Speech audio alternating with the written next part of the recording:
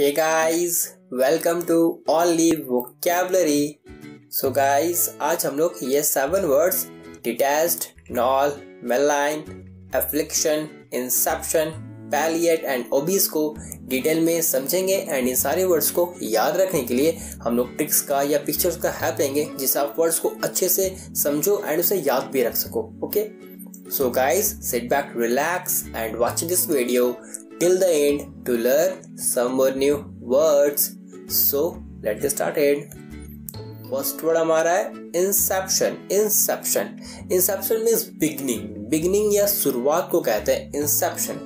मतलब जब किसी चीज की बिगिनिंग होती है, शुरुआत होती है, तो उसे ही कहते हैं inception. जैसे स्पीक में देख लो, ये जो प्लांट है, ये पौधा का भी शुरुआत हो रहा है और आने को ये भी उगा है, ये धीरे धीरे ये फर्स्ट स्टेज पे, सेकंड स्टेज पे, ये धीरे धीरे बढ़ रहा है अपने स्टेज बाय स्टेज, या धीरे धीरे भी शुरुआत ही हुआ है इसका, तो इसे ही कहते हैं Inception. So Inception means the time eight which something begins, और we can say beginning, start और commencement of something. And Inception को हम लोग हिंदी में कहते हैं शुरुआत या आरंभ. एंड गाइस देखो, इंसेप्शन को आप लोग याद रखने के लिए आप इसको करो रिसेप्शन से. इंसेप्शन, रिसेप्शन ये याद है कुछ. रिसेप्शन पार्टी होता है ना, जब किसी का शादी होता है तो हम लोग को रिसेप्शन पार्टी मिलता है, तो आप इसको करो रिसेप्शन से. तो देखो, जब किसी बिगिनिंग ऑफ मैरिज, मतलब जब किसी की शादी होती है, तो जब मैरिज स्टार्ट होती है, शुरू होती है, तो हम लोग को पार्टी मिलता है. तो शुरुआत में हम लोग को पार्टी, रिसेप्शन पार्टी मिल जाता है. तो शुरुआत में कुछ होता है, तो वो हो गया जब शुरुआत ही हो रहा है मैरिज की, जब शुरुआत ही हो रहा है, स्टार्ट ही हो रहा है, तो होगा इंसेप्शन. तो आप इसको याद रखने के लिए करो रिसेप्शन से. तो जब मैरिज की शुरुआत ही होती है रिसेप्शन पार्टी से, तो वो होता है आपका इंसेप्शन. ओके, और देखो दोनों में सेप्शन कॉमन है, आपको बस री और इन में ये होगा अंतर है, तो इसको करो रिसेप्शन से याद. Okay, for example, we will assist you at every stage from Inception to completion. मतलब हम लोग तुम्हें असिस्ट करेंगे एवरी स्टेज, सब स्टेज पे करेंगे असिस्ट. फ्रॉम इंसेप्शन मतलब शुरुआत से लेकर अंत तक, टू कंप्लीशन मतलब अंत तक, शुरू से लेकर अंत तक हम लोग तुम्हें असिस्ट करेंगे. एंड इंसेप्शन के सिनोनिम्स है इमर्जेंस, राइज, ऑरिजिन, डेरिवेशन और स्टार्ट. एंड इंसेप्शन के एंटोनिम्स होंगे एंड, कंप्लीशन या फिनिश. नेक्स्ट वर्ड हमारा है मेलाइन मीन्स किसी को बदनाम करना या किसी के बारे में गलत कहना, बुरा कहना, या किसी को क्रिटिसाइज करना, या कह सकते हो किसी को हानि पहुंचाने का इरादा रखना को भी कहते हैं मेलाइन. सो मेलाइन मीन्स टू से बैड थिंग्स अबाउट समवन और समथिंग पब्लिकली, और we can say to criticise someone और समथिंग हार्शली और अनफेयरली. एंड मेलाइन को हम लोग हिंदी में कहते हैं बदनाम करना. एंड देखो गाइस, मेलाइन को याद रखने के लिए आप इसको 2 पार्ट बांट लो. Mail plus line. देखो मेल एक रूट वर्ड है ना, एंड इसका मतलब भी होता है बैड. मेल मीन्स होता है बैड. एंड LIGN इसको करो रेट लाइन से, LIGN करो लाइन से रेट. ओके, तो हो गया ये बैड लाइन. तो सपोज आप किसी के बारे में बैड लाइन कह रहे हो, मतलब भला बुरा कह रहे हो, उसके बारे में गलत कह रहे हो, बैड लाइन कह रहे हो, तो आप एक्चुअली उसकी बदनामी कर रहे हो. तो किसी के बारे में बैड लाइन बोलना, ये मतलब उसके आप मेलाइन कर रहे हो, मतलब किसी को बदनाम कर रहे हो, क्रिटिसाइज कर रहे हो, तो उसका मतलब भी हो गया मेलाइन. ओके, तो bad line means मेलाइन. Okay, for example, her supporters say she is being unfairly maligned in the press. And malign के synonyms होंगे baneful, evil, hostile, noxious या malevolent. And malign के antonyms होंगे benign, benevolent, genial, friendly या nice. Next word हमारा है detached means something stands apart from something, or we can say not attached means detached. मतलब जो attached नहीं है वो detached है. simply जो attached नहीं है वो detached है. मतलब जो जुड़ा हुआ नहीं है, जो साथ में नहीं है, वो detached है. ओके, मतलब जो अलग है. जैसे स्पीक से समझो, देखो ये जो गर्ल है ये इन दोनों से डिटैच्ड है, मतलब इन दोनों से जुड़ी हुई नहीं है, इन दोनों से कनेक्टेड नहीं है, तो इसे कहेंगे डिटैच्ड. देखो पहले क्या था, ये तीनों साथ में थी, तो इन्हें कह सकते हो आप अटैच्ड थी, तीनों साथ में थी. बट अब ऐसा नहीं, ये इससे कनेक्टेड नहीं है, इससे दूर है, इससे अलग है, तो इसे ही कहते हैं detached. Okay, So detached means not joined or connected, or we can say separate from another part or things. इसे हिंदी में कहते हैं अलग अलग, अलग या जुदा, जो जुदा जुदा है, जो अलग अलग है, तो वो होगा डिटैच्ड. एंड गाइस देखो, डिटैच को याद रखने के लिए आप इसको करोगे अटैच्ड. डिटैच्ड, अटैच्ड, एक्चुअली ये इसका अपोजिट वर्ड भी है, एंटोनिम्स कह सकते हो. सो डिटैच्ड, अटैच्ड मीन्स होता है, आपको तो पता ही होगा, जुड़ा हुआ, जो जुड़ा हुआ है, जो साथ साथ है, तो वो होता है अटैच्ड. बट उसका अपोजिट क्या होगा, डिटैच्ड, मतलब जो अलग है, जो जुड़ा हुआ नहीं है, जो साथ में नहीं है, जो अटैच्ड नहीं है, तो वो होता है डिटैच्ड. तो नॉट अटैच्ड मीन्स डिटैच्ड. तो ये डिटैच हो गया जुड़ा हुआ, एंड अटैच हो गया जुड़ा हुआ, एंड डिटैच मतलब जो जुड़ा हुआ नहीं है. Okay, for example the house has a detached garage, मतलब जो हाउस से गैरेज जो है वो डिटैच है, जो जुड़ा हुआ नहीं है, अलग होगा थोड़ा दूर में. Next example is C felt detached from the group, मतलब वो फेल्ट करे कि वो ग्रुप से हट गए, जुड़ी हुई नहीं है.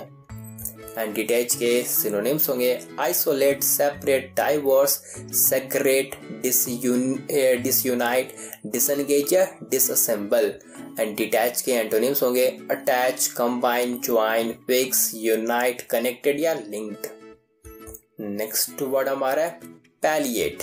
पैलिएट, पैलिएट means to make something less severe, to make something less severe or bad, or we can say lessen the effect or seriousness of something. Lessen the effect or seriousness of something, मतलब किसी के effect को कम करना या हल्का करना. Suppose किसी दर्द को या पेन को या किसी के तकलीफ को कम करना या हल्का करना को कहते हैं पैलिएट. जैसे सपोज जब आप पेन किलर खाते हो तो होता है ना, सपोज आपके बॉडी पार्ट में, किसी बॉडी पार्ट में पेन है, तो जब आप पेन किलर खाते हो तो आपके तकलीफ को, आपके पेन को, आपके दर्द को वो कम करता है. तो वो जो कम करता है तो उसे ही कहते हैं पैलिएट. So palliate means to make the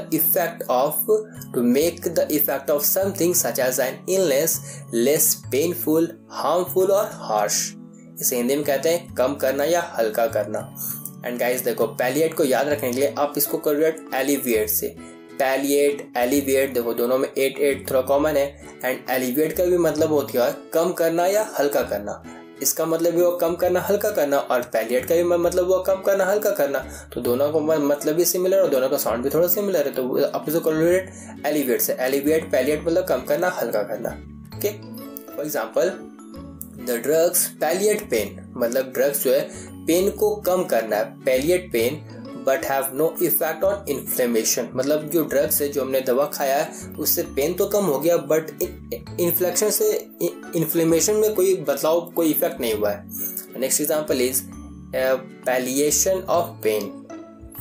and पैलिएट के सिनोनिम्स होंगे एस्वाज, एले, डिमिनिश, मिटिगेट, रिलीव या लेशन. एंड पैलिएट के एंटोनिम्स होंगे इंक्रीज, प्रोवोक, हर्ट या इंटेंसिफाई. नेक्स्ट वर्ड हमारा है affliction. Affliction means anything that causes great suffering, pain or trouble. मतलब ऐसा कुछ जिससे आपको बहुत पीड़ा हो, बहुत संकट हो, बहुत दुख हो, तो उसे ही कहते हैं एफ्लिक्शन. जैसे इसे समझो एग्जांपल से, जैसे सपोज आपको कोई बीमारी है एंड उस बीमारी के कारण आपको बहुत पेन हो रहा है, बहुत दर्द हो रहा है, बहुत ही तकलीफ हो रहा है, तो उसे ही कहते हैं एफ्लिक्शन. जैसे इस पिक में देखो, सपोज इस बंदे को इस बॉडी पार्ट में बहुत ही पेन हो रहा है, बहुत ही तकलीफ में है, तो इसे ही कहते हैं एफ्लिक्शन. और एक्चुअली एफ्लिक्शन वर्ड किसी बीमारी के साथ या कोई डिजीज के साथ ही यूज होता है. Okay, so affliction means something such as disease that causes pain or suffering, or we can say something that make you suffer. इसे हिंदी में कहते हैं पीड़ा, दुख या कष्ट. एंड गाइस देखो, जैसे मैंने कहा ना, ये किसी डिजीज या बीमारी से ही होता है रिलेट, तो आप इसको याद करने के लिए इसको करोगे इन्फेक्शन से. एफ्लिक्शन, इन्फेक्शन, तो इन्फेक्शन से क्या होता है, पेन, प्रॉब्लम, डिस्ट्रेस या सफरिंग होता है, तो वो हो गया आपके लिए एफ्लिक्शन. तो अब इसको करोगे इन्फेक्शन से, विच कॉजेस पेन, डिस्ट्रेस या और सफरिंग, तो वो होगा affliction. For example malnutrition is one of the common affliction of the poor. The next example is he died from mysterious affliction, मतलब बॉडी में कोई मिस्टेक, ऐसा कोई प्रॉब्लम हो, ऐसा कोई दर्द हो रहा था, कोई पेन हो रहा था जिसको पता भी नहीं है, मिस्टीरियस था वो। एंड एफ्लिक्शन के सिनोनिम्स होंगे illness, infirmity, torment, sickness, misery, pen, वू, एंग्विश या ग्रीफ। एंड एफ्लिक्शन के एंटोनिम्स होंगे delight, cheer, Joy, comfort, piece और वेलबींग। नेक्स्ट वर्ड हमारा है नॉल। नॉल मीन्स ए स्मॉल हिल, और आप कह सकते हो पहाड़। देखो ये जो पिक है ना, देखो इस पिक में ये जो छोटा सा पहाड़ है, या आप कह सकते हो जो टीला है ना, छोटा सा पहाड़ होता है, छोटा टीला होता है, तो इसे कहते हैं नॉल। सो नॉल मीन्स ए स्मॉल नेचुरल हिल, और you can say mount of earth, से हिंदी में कहते हैं टीला या छोटा गोला पहाड़ी। ओके, अब देखो गाइस, नॉल को याद रखने के लिए आप इसको करिए know all, knoll know all. तो होता है ना, जैसे suppose if you know everything you will feel as you are on the top or you are on the hill। जैसा होता है ना, जैसे सपोज आप सब कुछ जानते हो तो आप फील करते हो कि हम एकदम टॉप में, सबसे ऊपर है, तो सपोज आप ऐसा फील करते हो तो you are on the top on the हिल। तो सपोज आप इस टीला में अपने आप फील करो कि हम इस टीला के ऊपर है। ओके, तो हो गया knoll. For example A grassy knoll. And knoll के सिनोनिम्स होंगे हिल टॉप, ब्लफ, माउंट या स्लोप। नेक्स्ट वर्ड हमारा है ओबीज मतलब शायद आपको पता भी होगा। ओबीज मीन्स फैट या एक्सेसिवली फैट, मतलब जब कोई बहुत ही मोटा होता है, जो कोई जरूरत से ज्यादा मोटा होता है, तो उसे कहते हैं ओबीज। जैसे पिक में है ना, बहुत ही जरूरत से ज्यादा ही मोटी है, तो ये होगा obese. So obese means extremely fat in A way that is dangerous for health. इसे हिंदी में कहेंगे मोटा। देखो ओबीज को याद रखो, a big seat for obese होता है ना, इनके लिए बहुत बड़ा सा सीट चाहिए, तो a big seat for obese. Okay, for example she was not just overweight, she was clinically obese. Next example is the problem of obesity among children. And obese के जब इसे हम एज ए नाउन यूज करते तो वो था obesity. And obese के synonyms होंगे फैटनेस, ओवरवेट, चबी, कॉर्पुलेंट या फ्लफी। एंड ओबीज के एंटोनिम्स होंगे स्केलेटन, बोनी या इमासिएटेड। ये वर्ड मैंने डिस्कस भी किया है।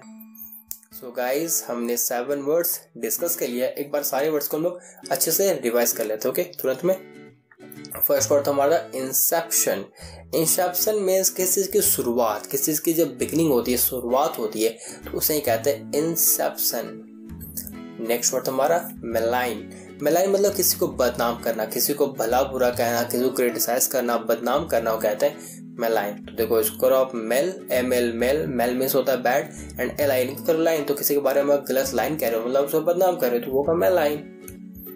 नेक्स्ट वर्ड हमारा डिटैच मतलब जो अटैच नहीं है। नॉट डिटैच्ड मीन्स अटैच, मतलब जो अलग है, जुड़ा हुआ नहीं है, तो उसे कहते हैं डिटैच्ड। नेक्स्ट नॉल मीन्स जो छोटी सी पहाड़ी होती है, टीला होता है, तो उसे कहते हैं नॉल।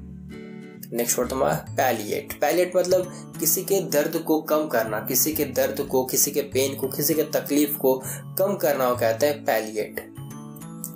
नेक्स्ट वर्ड हमारा एफ्लिक्शन मतलब जब किसी बीमारी से, किसी इलनेस से आपके बॉडी पार्ट में बहुत ही पीड़ा हो, बहुत ही संकट हो, बहुत ही दर्द हो, तो उसे ही कहते हैं एफ्लिक्शन। नेक्स्ट वर्ड हमारा ओबीज मतलब मोटा, कोई बहुत ही ज्यादा मोटा होता है, तो उसे कहते हैं ओबीज। सो गाइस, हमने सारे वर्ड डिस्कस कर लिया। एक बार आप वीडियो पॉज करके सारे वर्ड्स को एक बार खुद से रिवाइज कर लो। ओके, एंड जो गाइस मैंने प्रीवियस वोकैबुलरी वीडियो में डिस्कस किया, आप एक बार इन्हें भी रिवाइज कर लो। ओके, रिवाइज करते रहोगे तो आपके दिमाग में स्ट्राइक तुरंत से करेगा। ओके, रिवाइज करने से आपको बहुत मतलब स्पीड अप होगा आपका। Okay, so guys, that's it for now. Thanks for watching. See you guys in my next video. Till then, bye bye. Take care.